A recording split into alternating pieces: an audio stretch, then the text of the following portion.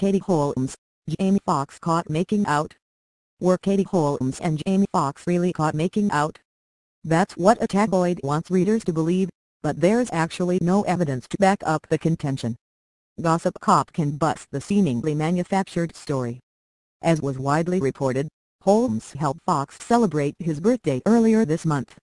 The only photographic evidence to emerge of them interacting at the star-studded gathering was a 20-second video of the pair talking on a stage surrounded by other people. But now okay, skinning this as a sexy celebration, that's proof they're slowly but surely coming out of the relationship closet. At the bash, claims the gossip magazine, Holmes and Foxx didn't hold back on the PDA.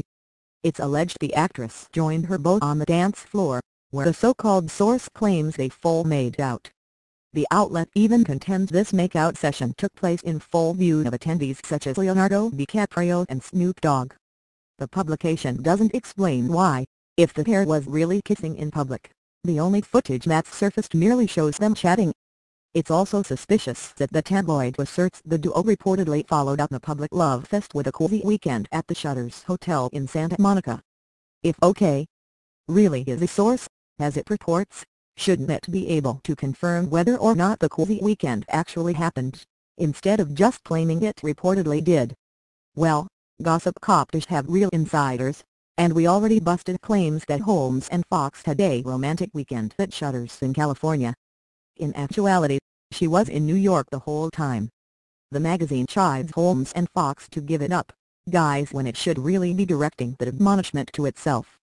This is an outlet that just weeks ago falsely claimed she was pregnant with the actor's baby. Not only is that untrue allegation not mentioned in this news story, but it's also notable that no reputable publication similarly alleged the pair were seen making out at his birthday party. On the contrary, Entertainment Tonight specifically reported that Holmes and Foxx didn't show any PDA. Case closed.